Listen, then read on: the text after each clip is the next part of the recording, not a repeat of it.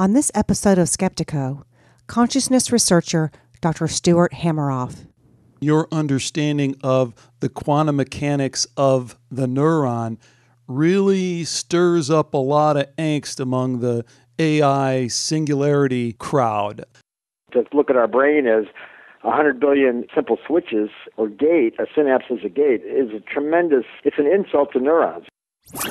The bit with the AI and the Singularity, there's actually a couple points of friction here. One is, as I said, I spent 20 years, the 70s and 80s basically, studying microtubule information processing. So the AI approach would be, roughly speaking, that a neuron fires or doesn't. It's roughly comparable to a bit, 1 or 0. More complicated than that, but roughly speaking. And I was saying, no, each neuron has roughly 10 to the 8th tubulins switching at roughly 10 to the 7th per second, giving 10 to the 15th operations per second per neuron.